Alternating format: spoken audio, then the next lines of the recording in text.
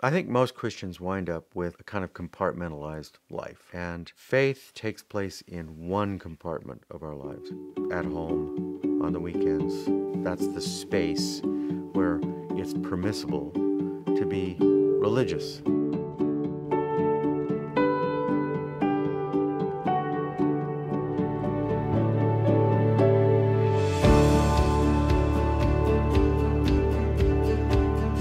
And we have become practical atheists, whether we intended to or not.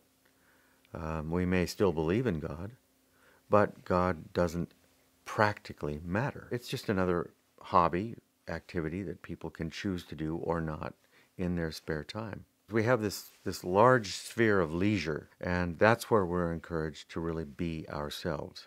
And this artificial division of life into a public sphere and a private sphere creates a huge problem for Christians. We feel like we're being unfaithful to God. Jesus Christ is the Lord of all of life, not just part of it, not just the private sphere, but the public sphere as well. The gospel applies to everything.